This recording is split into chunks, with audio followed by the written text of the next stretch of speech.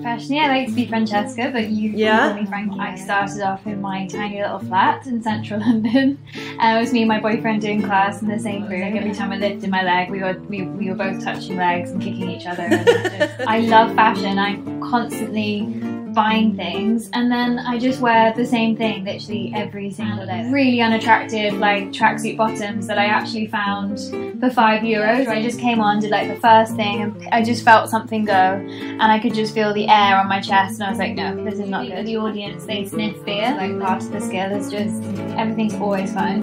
You have to, everything's always fine, so that everyone can relax and enjoy it, even if it's chaos inside your head. I can only sew ballet shoes. Maybe you could be a cobbler. All I'm capable. You could be a cobbler, design shoes. Can you imagine? My second career just in a tiny shop in London, just mending shoes.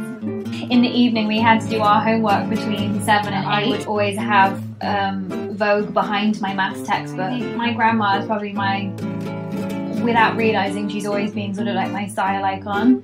I mean, I still pinch all her cardigans. She has the best cardigans in the world. So you want to disappear entirely inside your kimono? Yeah, I mean, you're going to see my neck and my head and my wrists. And I hope my husband can't hear this. I can guess how much a scarf was. How much